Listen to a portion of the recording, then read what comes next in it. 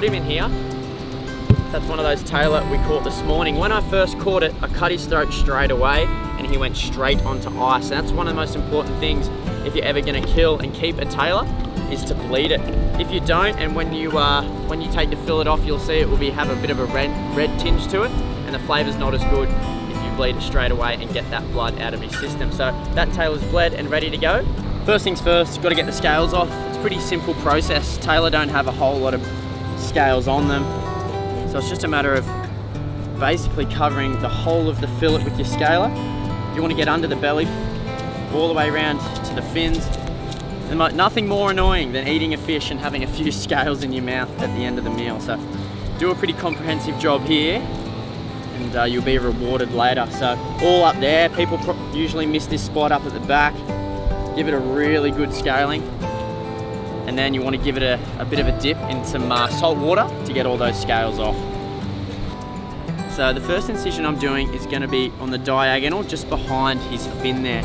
So that's my first incision down there, and that's going to be my end point. So if it was a bigger fish, you can actually cut all the way down his backbone there, but a small fish like this I'm pretty comfortable to go from the tail in.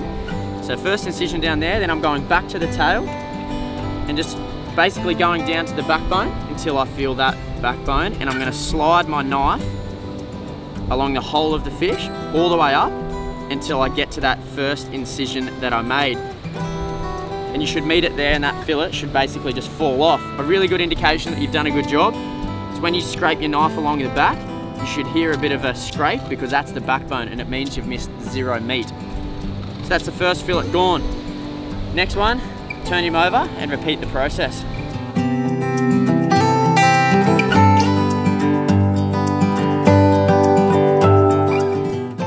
Don't muck this up, Jono. This is our lunch and we've worked hard for it, eh? I know, so I'll try my best.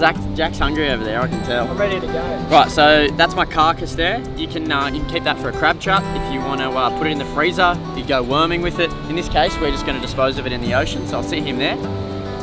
It's a bit of a gut cavity. So now what I've got is two really nice fillets of Tailor. So what I'm going to do, I'm just going to take the rib cage out. That's just a matter of basically just a thin slice, and then on a diagonal down there. So that's the rib cage there. There's bones in there. You can use that as a nice bit of bait too if you wanted, if you're out fishing. And the final one is just a V-line cut in here to take out the bones that sit in there. Now, if you're really picky, you can take them out all the way down, but in my case, I know where those bones are and I'm happy to eat around them. We're on the beach today, we're just eating off paper towels, so I'm okay with that. So what you've got there is a beautiful fillet, a fresh Tailor caught this morning, and it's off to my mate Jack, who's going to cook it up for us. He's got a bit of oil in the bottom of a pan, shallow fry. You could put a bit of flour on it if you want, but I'm pretty happy to eat that just as is. So righto, Jack, I'm going to do the transfer to you. Right. You're going straight in, brother. Straight in. Yeah. Righto, nice hot oil there, and we're just going to lay them in the pan. Just lay it away from you. And, 2 minutes each side, and they're ready to go.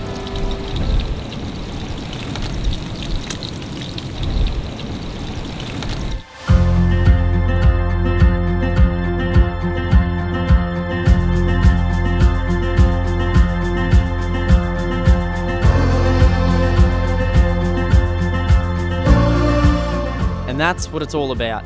Jam-packing as much fishing as you can within a couple days whenever you get time.